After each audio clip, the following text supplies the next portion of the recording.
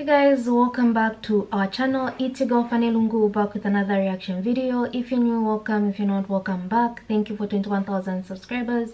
You guys are the best. Keep liking, commenting, sharing. Everything that you guys do never goes unnoticed. Hope you guys are doing alright and may you stay blessed. So today I'm going to be reacting to Deedat sequel to the Quran or the Bible, which is God's Word 11. So without wasting time, let's get into the video. So he says, well, listen. Now we quote the Qur'an. Allah says in the Quran, "Awalam yara allazina kafaru." Do not the unbelievers see? These atheists, these agnostics, those who say that there is no God, can't they see? Awalam yara allazina kafaru anna samawati wal arda kanata ratkan, that the heavens and the earth were joined together as one unit of creation. Fataknahuma, and he split them asunder. And the biologist, you ask him, where does life originate? He says, in the sea, in the water, in the mire. Where did you get that from? He said, no, it's our discovery. When did you make the discovery? He said, yesterday. Because 50 years is yesterday in the history of man. So an illiterate man in the desert, he couldn't have known this. He said, never. Well, listen. Allah tells us through Muhammad, he said, وَجَعَلْنَا مِنَ الْمَاءِ كُلَّ شَيْءٍ حَيٍّ, and he has made from water every living thing. أَفَلَا يُؤْمِنُونَ, will you then not believe? You atheist, you agnostic, you man of science, will you not believe? He said, look, where did Muhammad get all these ideas from? Plant life, animal life, vegetable life, every life, he says, has got pairs. 1400 years ago, in the desert, this man is talking. Where did he get the idea from? He says, Subhanallazi khalaqal azwaja kullaha. Says, glory be to God, who has created mates of everything. Mimma tumbitul ardu, of that which the earth produces. Wa min anfusikum, and from among yourselves, of the animal kingdom. Wa mimma la ya'lamun, and of the things that you know not. Male, female, positive, negative. He says, created mates of everything, of the things that you know and of the things that you don't know.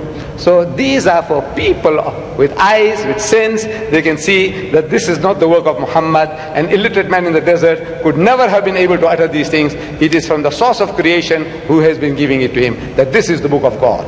Thank you very much.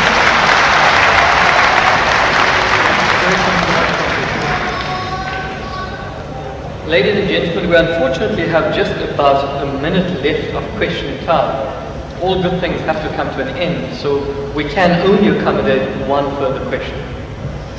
Mr. Deedat, I have impression that my question has been misunderstood. I didn't want to challenge you or to hurt you.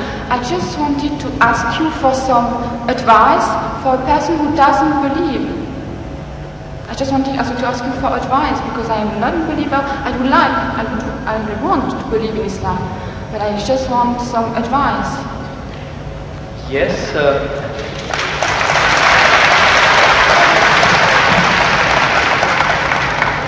do you not feel that there was sufficient advice? Did you require further advice? Yeah, because I didn't have the impression that my question has been really understood. So you want to know what the bases are, or what the reasons are for a person to actually believe in one God? Which reasons? Which advice would you give to a person who is a non-believer? See, number one, we have to realize that there is a necessity for belief.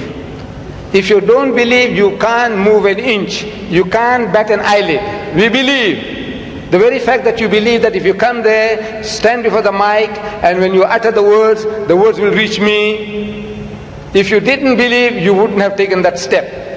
If you didn't believe that you will be visiting this hall and listening to a lecture, you wouldn't have come. So belief is fundamental, is basic to any move that you make. Now, without belief in what? That there is a creator. Number one, that somebody made this machine. Man, woman, he made it. And that this machine is not given without instructions. Every machine carries with it instructions. Never mind how simple that mechanism is, you get instructions. Your washing machine, your hair dryer, your motor car, anything, everything, you need a book of instructions.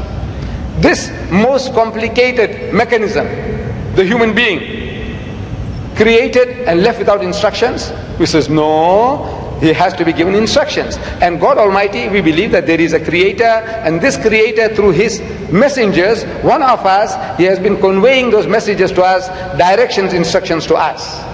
Whether those instructions remain in their pristine purity or not, that is something that is now debatable. But the instructions were given, and it is through those instructions alone can man find ethics, can man find morality. Without these instructions, there is no ethics and there is no morality. Man, being an animal by nature, he will behave like animals. It's only because you believe that there is a creator, and this creator said that thou shalt not marry your mother, you will not marry your sister, you will not marry your daughter. We say we believe, we believe, we believe. You say no, I don't believe, then the person is nothing better than the animal. See, the dogs and pigs, the way they behave, you say, well, I behave just the same because I'm an animal also. So you have to believe. But now what are you going to believe? Where is the source of that belief? Instructions which is not contaminated, which is not spoiled.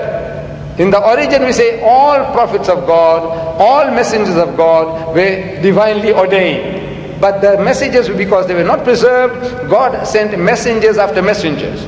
Messengers after messengers. This is His way to rectify His creation. And in that system of sending messengers to mankind, Muhammad was the last, the culminating point in that messengership. And he left with us this book. And if you read this book with an unprejudiced mind, if you haven't got one, I can present one to you if you haven't got it. This is an English translation of that book, the Qur'an, with an index. Anything that you want to know about God. Open G, God, more than 140 different references.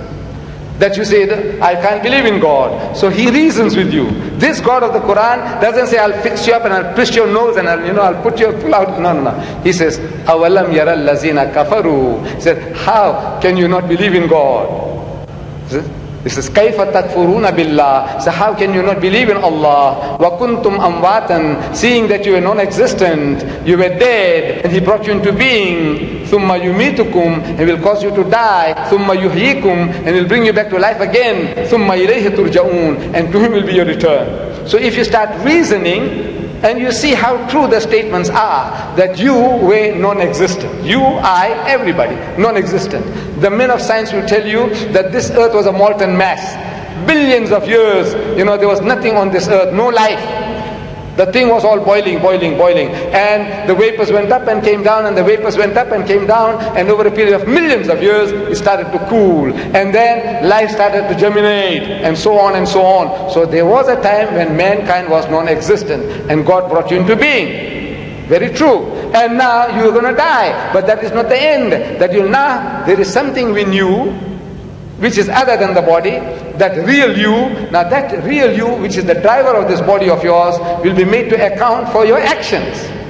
It's only natural that this person, like Hitler, look, he got away with it. He incinerated 6 million Jews. On account of him, 40 million people died in the Second World War. He's just going to get off scot-free? If he says, no, I don't believe, and there's nothing there on the other side, that means he's free, finish. No, no, no. He will have to account for his deeds. Everyone will have to account for his or her deeds. It is a natural, sequence of our attitude and behavior.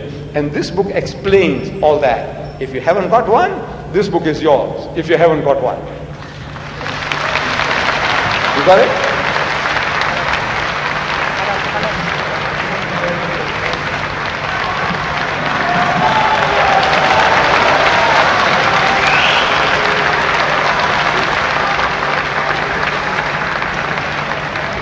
Ladies and gentlemen, unfortunately, all good things have to come to an end. Where at the end of our time span, we cannot accommodate any further questions. Whilst we'd like to, we cannot.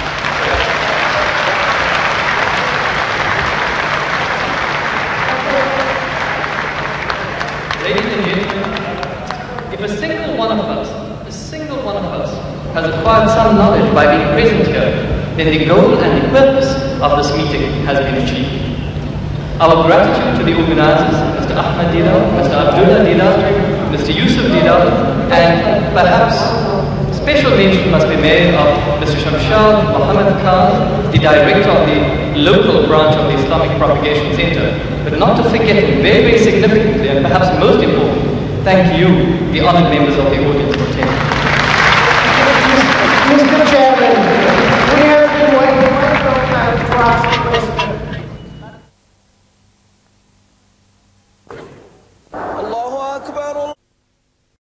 every time I listen to Deedat, I'm saying to myself, what a man, you know. I just love the way he answers people, and this is what I keep on saying about people that ask questions. This woman should have asked a question, hence she came back, if I'm understanding things right, and she clearly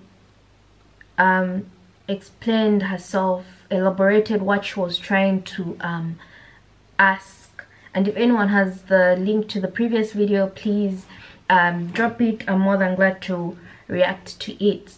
This is a person that's willing to learn, willing to understand as to what makes one word better than the other, and he just doesn't say because I believe in it or because this that. He talks about the corruption that has taken place and how people have admitted that they haven't been able to preserve it.